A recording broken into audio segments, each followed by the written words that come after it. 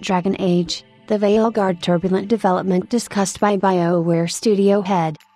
Dragon Age, the Veilguard has just been released and is already off to a great start. It's been blowing up on social media and has received non-stop buzz online. At the moment, it has a mostly positive review rating on Steam.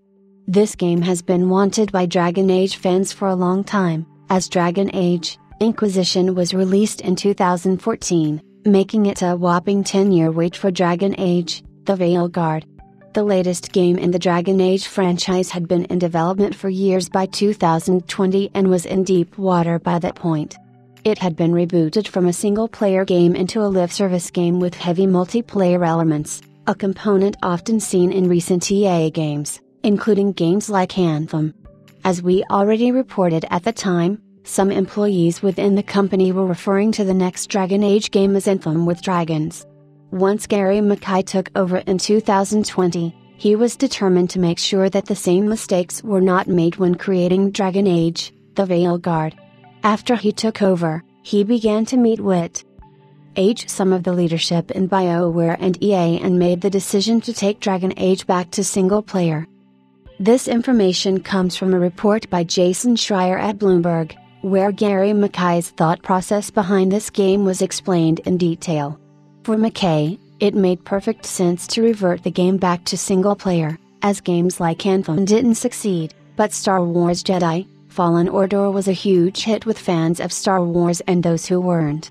Once we made that decision, a lot of things started to fall into place, said Mackay.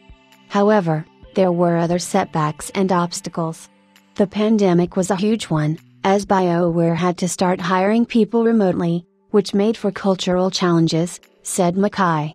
As a result, the game didn't come out by its original target date. Instead, it came out this week.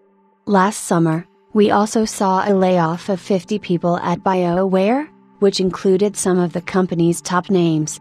Mackay said in the interview with Schreier that the industry was all about focus at that time. When you have a really large team, you're always compelled to keep everybody busy all the time. When you have a smaller team, you have the right people in the right roles at the right time. Some incredible momentum is gained at that point. So far, Dragon Age, the Veilguard seems to be performing well, but neither EA nor BioWare have released any numbers at this point. It's uncertain whether they will, but it's currently topping charts on Steam. Maybe this is the boost both BioWare and EA need to start developing some great games in the future, too.